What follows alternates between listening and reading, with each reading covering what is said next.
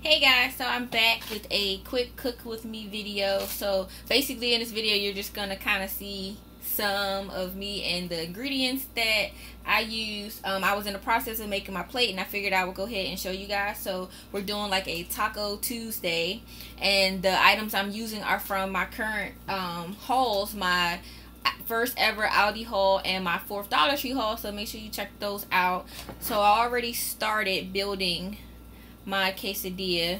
My older son already ate his. So basically what I'm doing for my meal is we're using this yellow rice that I got from the Dollar Tree and just cooking it according to the package directions. So we already did that. Then I took and sauteed some shrimp that I got from Aldi's, and it's the Sea Queen medium raw shrimp, and this was $4.99. And I just sauteed that in a little bit of bluebonnet butter, some cayenne pepper, some Old Bay seasoning, and some garlic. So I can show you guys that. So I used this that I got either from Dollar Tree or Big Lots. And then this one from Dollar Tree, the cayenne pepper. And then the Old Bay season that I've had for a while, and I'm assuming I got that probably at Walmart. It's a staple, something I don't use it a whole lot, but it's something that I tend to have in the kitchen. And then for the tortillas, I got these bonita flour tortillas, the large, and it's the 8 count, and these are from Aldi's. Then for my cheese, I'm using some leftover Great Value shredded mild cheddar cheese that I had for some homemade macaroni and cheese that I made.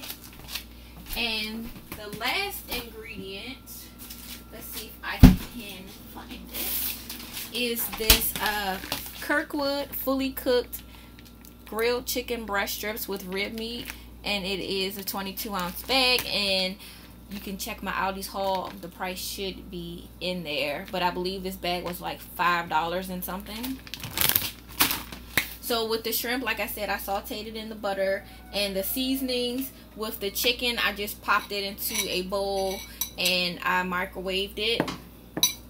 So I have my tortilla and I just folded it in half to kind of create a line, filled it with a little bit of the cheddar cheese and the chicken. So now I'm just gonna add my shrimp.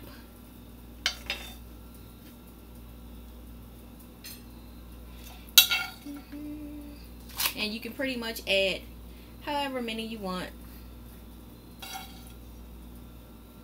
And my chicken pieces are already on there. I wanted more shrimp on mine than chicken, so I let my older son go first and do his. So that's what it's looking like. And then to finish that off, I'm just going to take some more of the shredded cheese and just pour that right on top to seal the deal. Like I told my son, you know, it's kind of like the glue that keeps it all together. Then I'm just going to fold that over and pop it in the microwave. And what I've been doing is about 30 seconds on each side. You might want to do a little bit more depending on how melted you want your cheese or how your microwave works. And this is what I have left after I did my serving and my other son did his. Now another alternative for the chicken breast meat, my little son decided he didn't want a quesadilla. So what he did was he used the chicken breast meat, and then he used the Louisiana Supreme chicken wing sauce marinade, which we got from the Dollar Tree. And you can also get it at Big Lots. And then he used these deli rolls that I've just purchased in my recent Aldi haul. And he made a buffalo chicken Subway sandwich. Well, sub sandwich like the one he gets at Subway. So here it is after the first time. So most of the cheese is melted on the bottom. So what I do is I just take it and I flip it over to the other side, and then I put it back in. And this time I think I'm going to actually do 45 seconds. to make sure that it's all ooey and gooey, because I like my cheese really, really melted.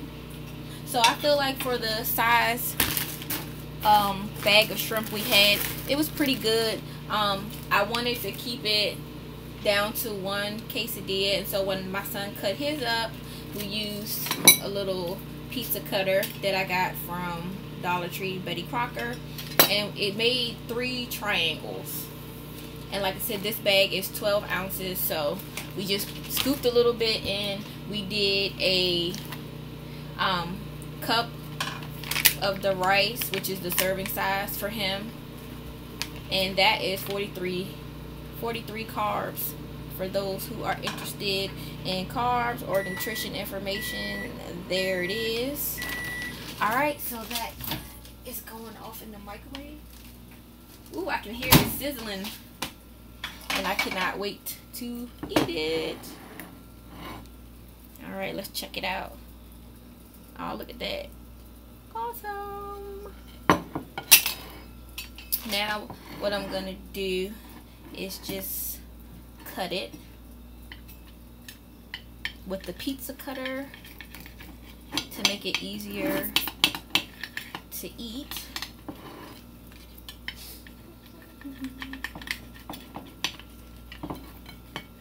And we tend to get quesadillas when we go to a restaurant called the Bahama Breeze, and we get it as our appetizer, and they have the shrimp and lobster quesadillas. Okay, so this is what it's looking like.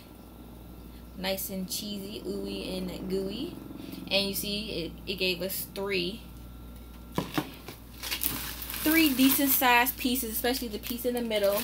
And for the tortillas, one tortilla is 35 carbs, for those who are interested in that. And let's see, yeah, it's pretty good.